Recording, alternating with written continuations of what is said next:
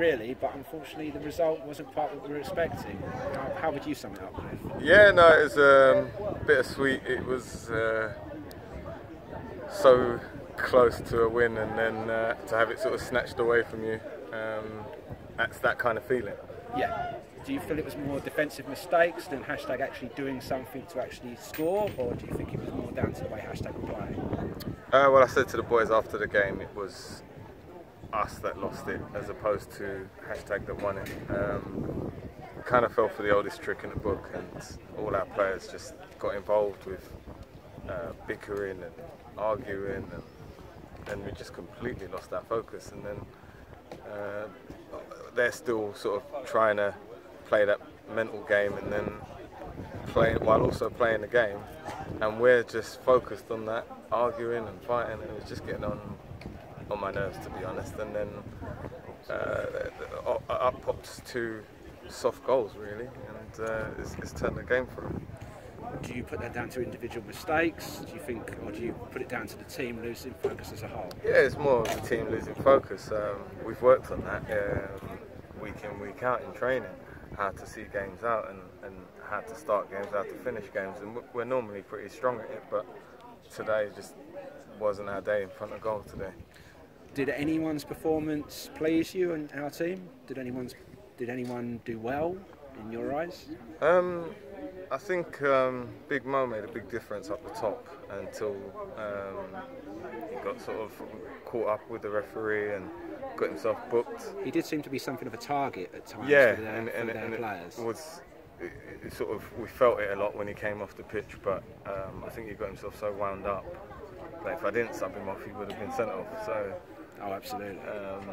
You know, it's a sub that I didn't want to make, but we get to keep him for another game, and we can just sort of refocus and calm him down for the next game. How do you resolve the problem, though, that it seems to be afflicting the team at the moment? Already you've conceded over 10 goals, you've scored 19, so clearly Coggeshall United games are exciting to watch. But how do you go about resolving that without losing your attacking prowess? You know, it's a tricky one because you have a few options. You try out different defensive strategies, patterns, personnel, and you keep looking for it until you find the right blend of players who don't want to concede goals. I think it's easy to sort of blame now and just say, you know, it's this person's fault or that person's fault. It's a collective.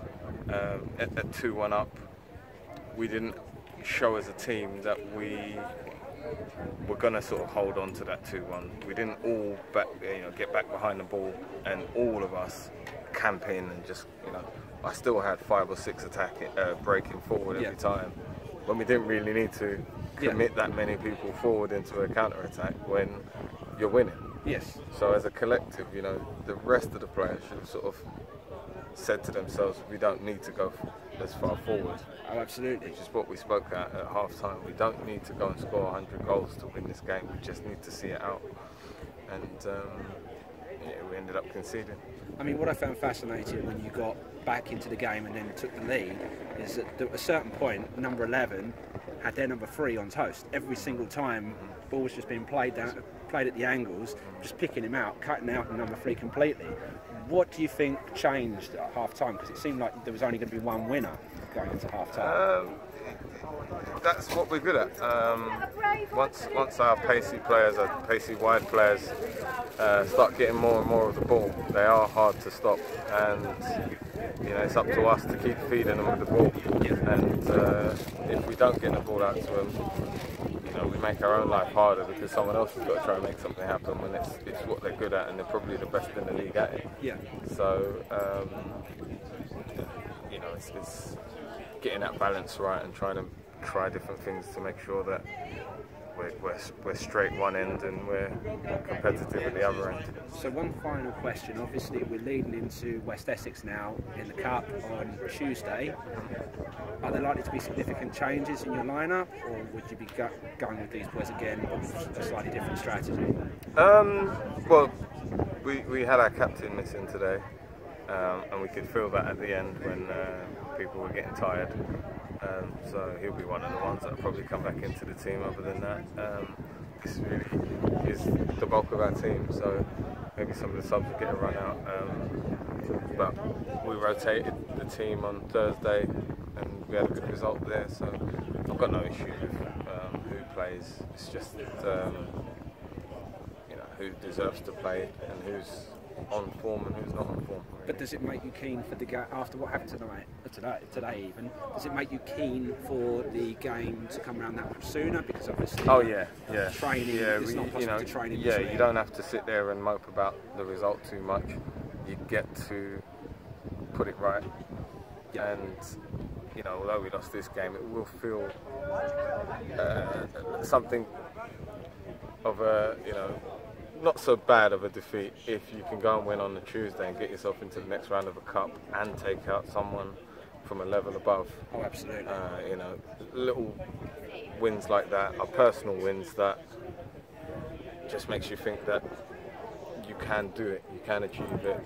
If you can beat a team from a league above, you go into it as underdogs, and it's one of those ones that could make or break your season and make you sort of push on. And we know they had a good game against Haybridge in the FA Cup, so we've seen a video on them, and we think we can upset them at least.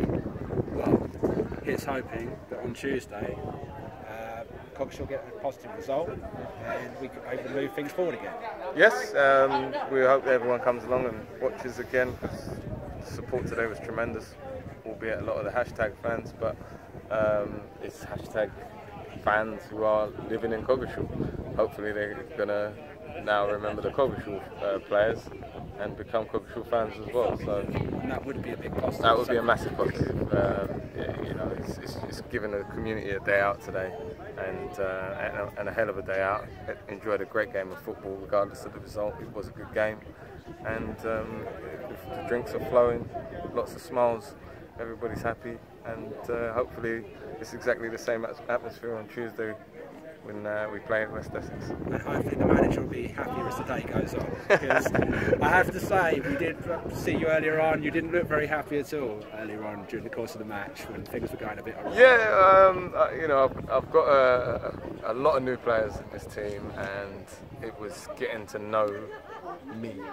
And win, lose or draw, we don't behave like spoilt little children. If we lose a game, we like to show a bit of respect, and go and shake hands and just do all the necessities, because you see it all too much in football where everyone's bitter, and the game gets all out of hand, and hashtag boys were banging on the dressing rooms and really over celebrating. But they won, they deserve to do that, and when we play them the next time, we get the right to do it if we win. So we've won the games at Benfleet. It's not our style, and I don't really want it to be our style. No. Well, it's been a great day. Unfortunate with the result. Looking forward to West Essex. Cliff Akurang, thank you very much. Thank you.